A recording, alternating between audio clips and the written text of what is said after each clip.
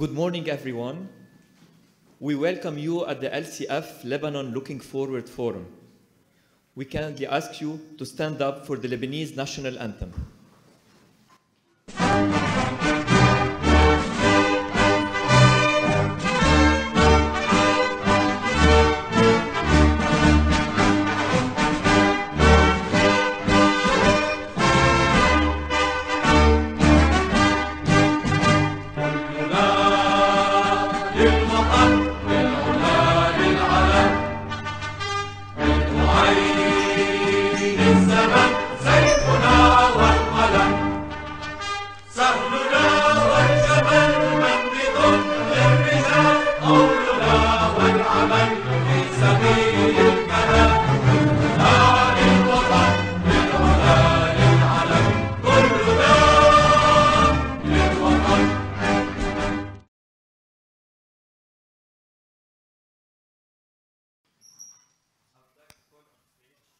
Mr. Karim Bitar.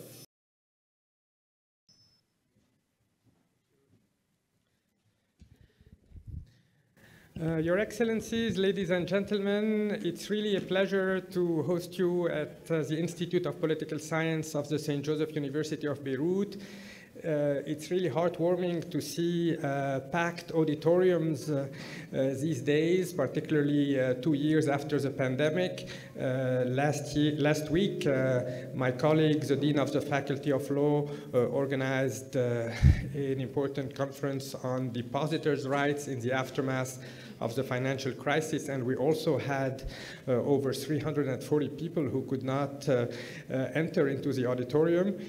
Luckily, we also had a Facebook Live, and today we also have a broadcast online. I'm really thankful to our partners, the Lebanese Citizen Foundation and the Norwegian Embassy. I have been following the work of the Lebanese Citizen Foundation for the past couple of years, ever since it was launched, and I was really impressed by several conferences they organized. I think you played an instrumental role in introducing several important debates that are often forgotten in Lebanon. I remember a very interesting conference on Lebanon's new development model with Ghassan Salameh and Ambassador Pierre Duquesne and other experts that I see here with us today.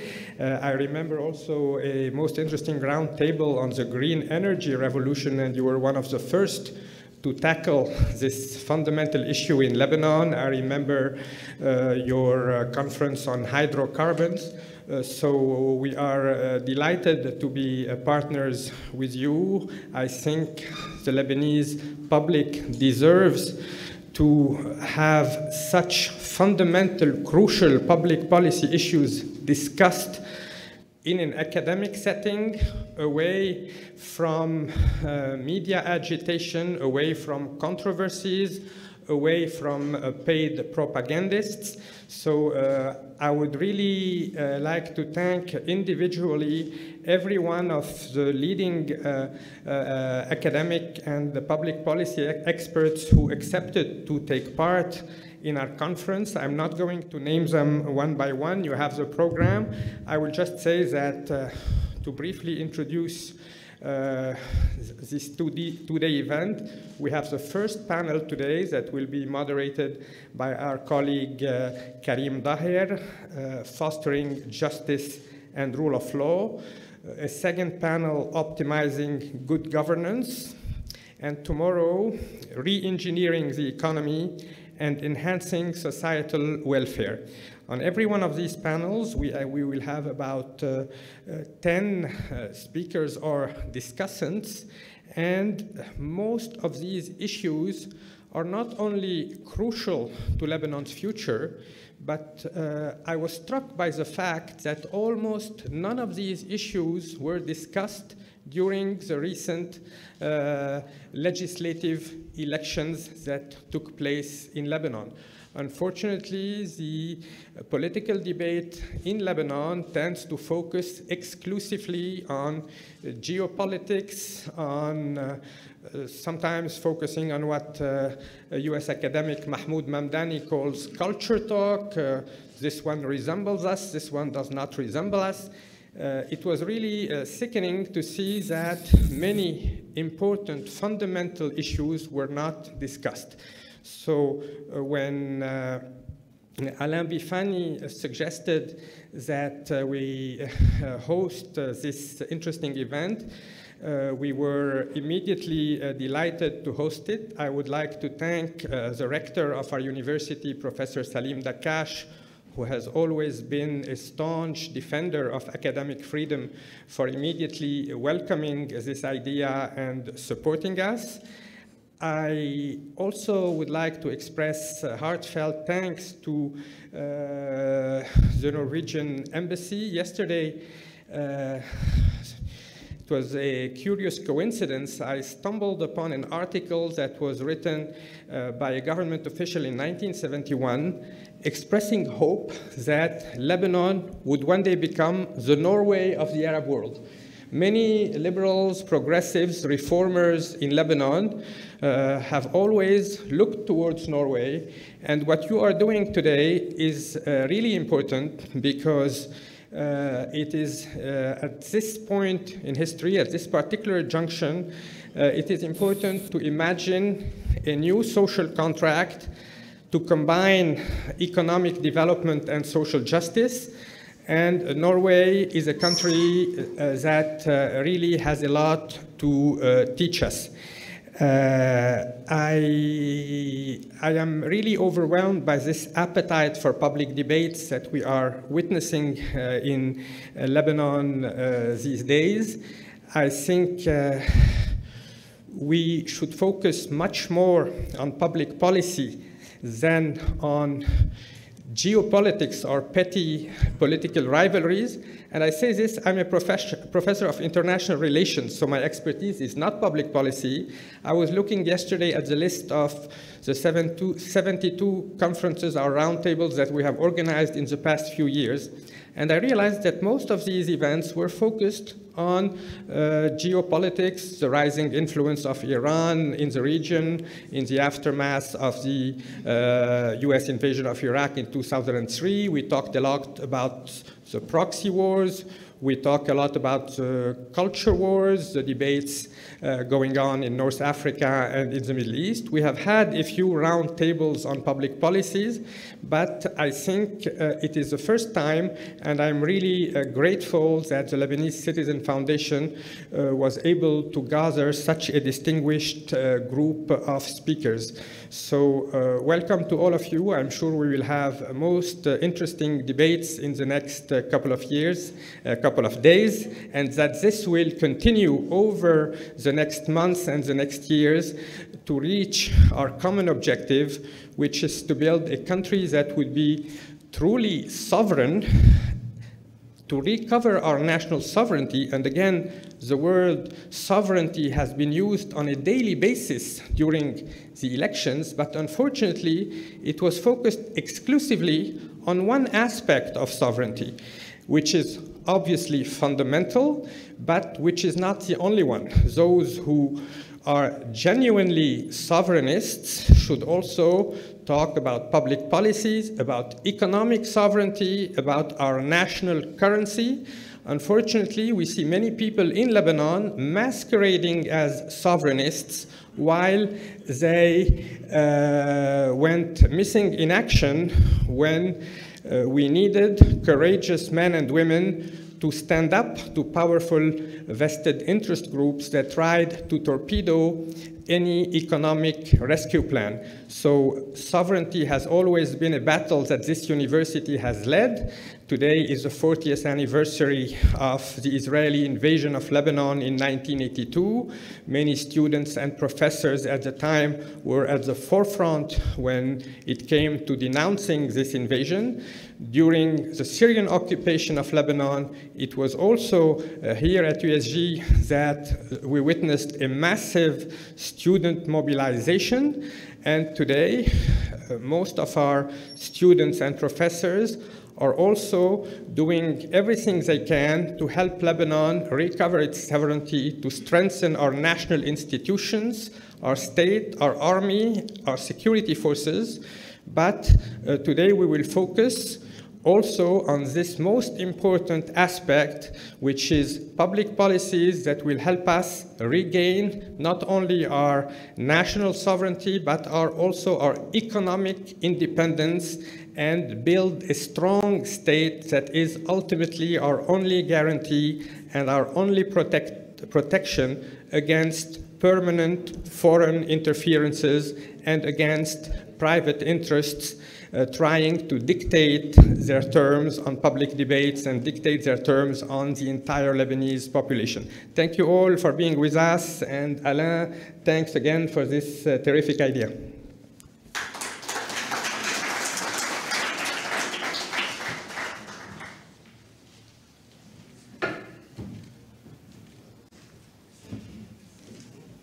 Thank you, Mr. Bitar. Now it's time to listen to the president of LCF, Mr. Alain Bifani. The floor is yours.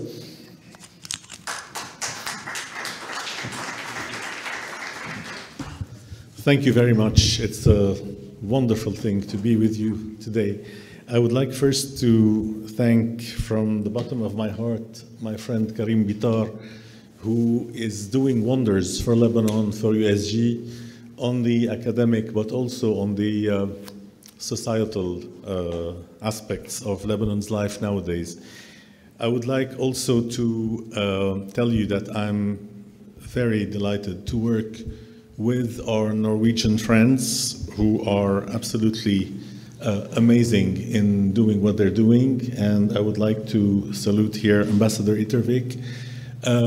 And the final reason why I'm delighted is to see all of you. I mean, so many brilliant Lebanese around, including our chairman, our experts, our authors, and this lovely assistants. Distinguished board members, Dr. Michael Bauer, who is with us today, and the board member of the institution. Ladies and gentlemen, welcome to Lebanon Forward Looking. Again, I'm delighted to be here today for the opening of this forum, and I'm calling it forum because this is the first step on hopefully a long path. Your presence here at this noteworthy, comprehensive, but inclusive policy discussion forum, which is being co-hosted by the Royal Norwegian Embassy and St. Joseph University, means a lot to all of us. It is indeed very encouraging to have so many high-level experts in different various fields contributing to this exceptional event. The conference aspires to provide a very unique and novel opportunity for us all because of its scope. It has attracted reformists from all over the world and professionals with wide-ranging knowledge on different subjects, demonstrating an exceptional eagerness to push Lebanon toward a sustainable recovery path. And it is so good to see many beautiful faces of Lebanon and Lebanon's friends in this room. I would like also to acknowledge the presence of Dr. Oysgaard, who was the governor of the Central Bank of Iceland in a very difficult period of time and who's going to share his experience with us. In particular, being at USG today for such a special event is an immense pleasure. This institution has stood forever with its leaders, its staff, and its students for the Lebanon we dream of. It has been a haven of tolerance and excellence, and the monument on which our country can rely at all times. Thank you for hosting us. Thank you to Père Dakash. Thank you to Karim Bitar, and thanks, of course, to our Norwegian sponsors, without whom this wouldn't have happened. As I said, I have had the pleasure of working with Norway on the oil and gas file initially, and on good governance issues later on. And it was such a great experience that I chose the Norwegian constituency when I led the successful bid of Lebanon to join EBRD. And today, the Citizen Foundation is very proud to team up with a country that promotes peace and values throughout the world, and with an amazing team led by Ambassador Itervik in Beirut. Lebanon's attempts to restore its economy and society, as you know, has continuously revealed several significant flaws. Lebanon has lacked a comprehensive and effective endeavor to modify and enhance its public policies. The country has been witnessing inconsistencies in policymaking and updating.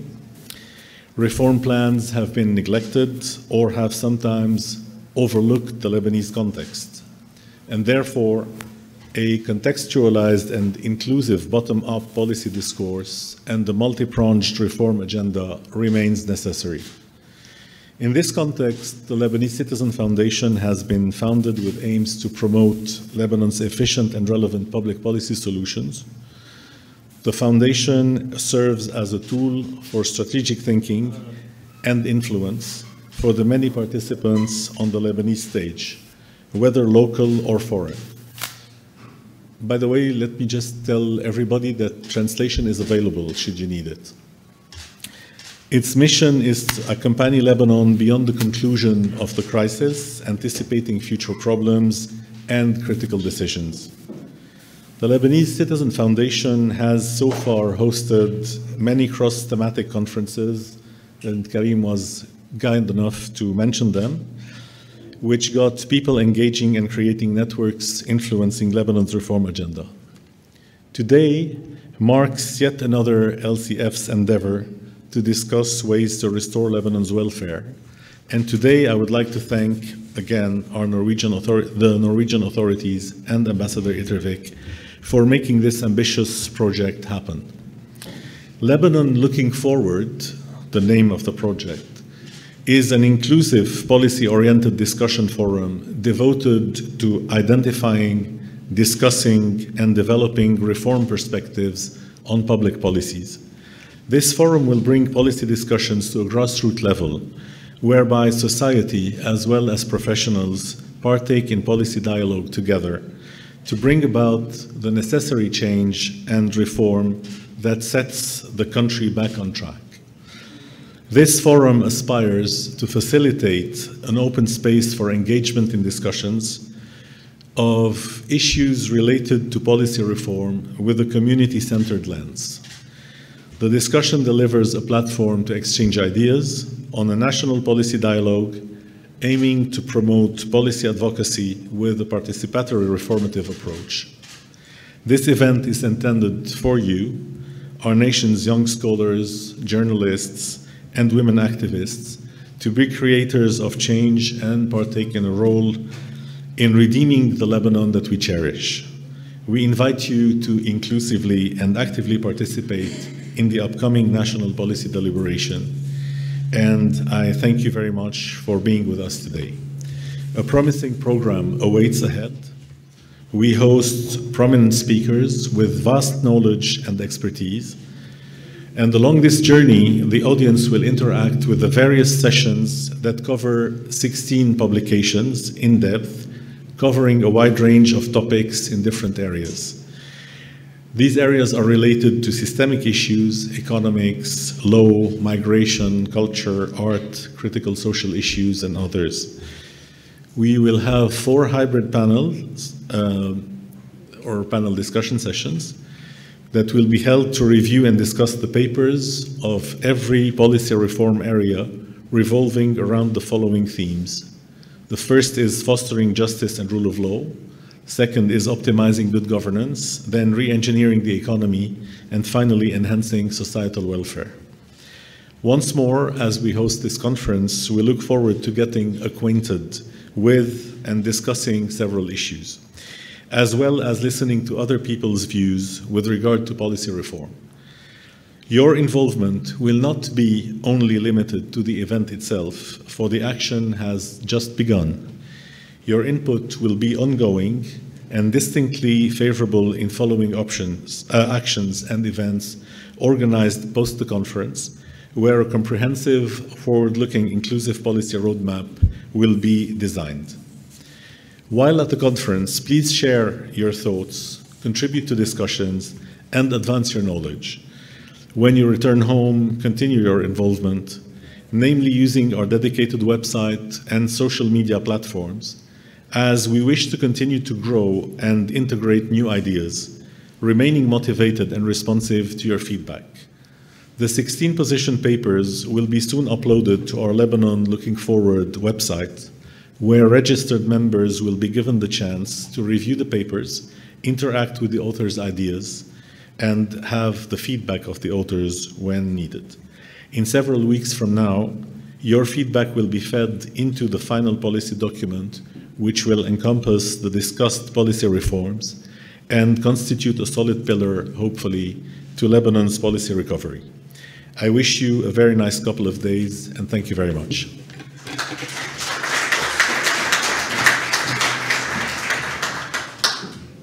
Thank you, Mr. Bifani. And now we are glad to welcome on stage the Ambassador of the Royal Norwegian Embassy, Mr. Martin Yttervik. The floor is yours.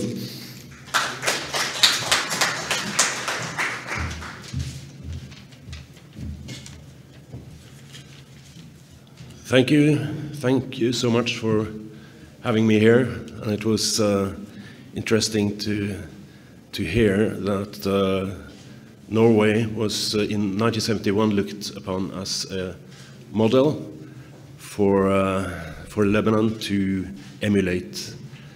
And in 1971, our Norwegian participant was actually visiting Lebanon in that year. Of course, there are vast differences between the two countries. Maybe opposites attract. We have like close to 90% state-run education system and health care system. So that leads me to also some important things I think diplomats in general need to do. It is to move around and meet all citizens of the society. So last week I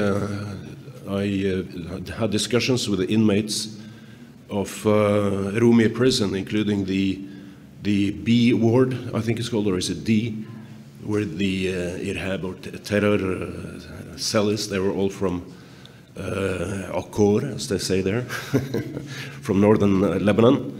They are the lowest level in the society, and I think I, with fairness, can say that Lebanon is a class society par excellence. But I will get back to my written text, and in between maybe say a few more things. So, Excellencies, ladies and gentlemen, it is a great pleasure to be with you today. The Norwegian Embassy is pleased to collaborate with the Lebanese Citizen Foundation and the Institute of Political Science of Saint Joseph University on this event. Lebanon is facing tremendous challenges. Since the economic crisis struck in 2019, Lebanon has been hit with enormous hardship, including the Beirut port explosion and the consequences of the COVID-19 pandemic. The economic collapse, the result of decades of failed politics, has pushed much of the population into poverty. At the same time, the country has great potential. In spite of economic hardship and the exodus of much needed talent, there are still people and organizations, whether in the private sector or in non-governmental organizations, that are committed to rebuild Lebanon. Outside the country, the diaspora remains a pillar of support. Moreover, the result of the recent elections show that there are people willing to challenge the status quo to take the country in a new direction. While other parts of the world may currently claim the international spotlight, Norway remains a strong supporter of Lebanon. In fact, part of the inspiration for this conference from our side was a desire by our Deputy Foreign Minister, Henrik Thune of the Labour Party to contribute to dialogue in Lebanon. It is a strongly held belief in Norway that only inclusive dialogue can create the conditions for peace and stability.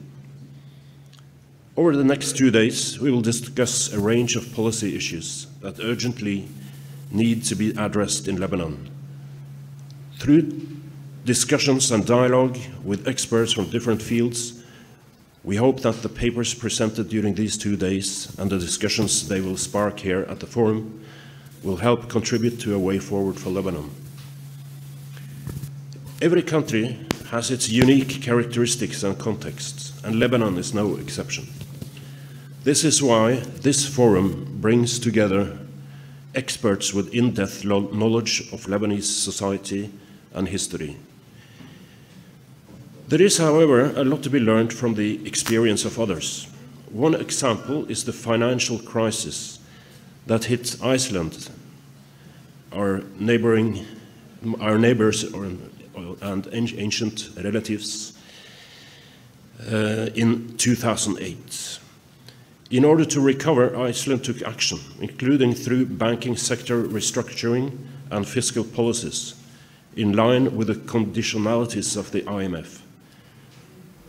I am very pleased that the Norwegian senior economist, and he's Norwegian, not Icelandic, as many people seem to think, Norwegian senior economist and former president of the Central Bank of Iceland at the time when these changes took place, Mr. Svein Harald Øygard, will be with us to share his experience and insights. That is tomorrow, Tuesday, 1:20 till 2. Mr. Øygard has also written a very interesting book about his experiences in Iceland. We hope that the discussions and exchanges during this forum will continue beyond these 2 days and contribute to the reforms and changes that are needed in Lebanon. This fall, we are planning a similar exercise focusing on Lebanon in a regional context. Finally, I would like to give a special thanks to Mr. Alain Bifani and to Mr. Karim Bitar and their teams at the Citizen Foundation and at the University of St. Joseph. I would also like to thank my 2 colleagues, Sven Wroldsen and Mari Grepstad at the embassy, Sven is here, for their work leading to this event. So that wraps up the number of the size of our diplomats. We are only 3, actually. So that's it. Thank you very much.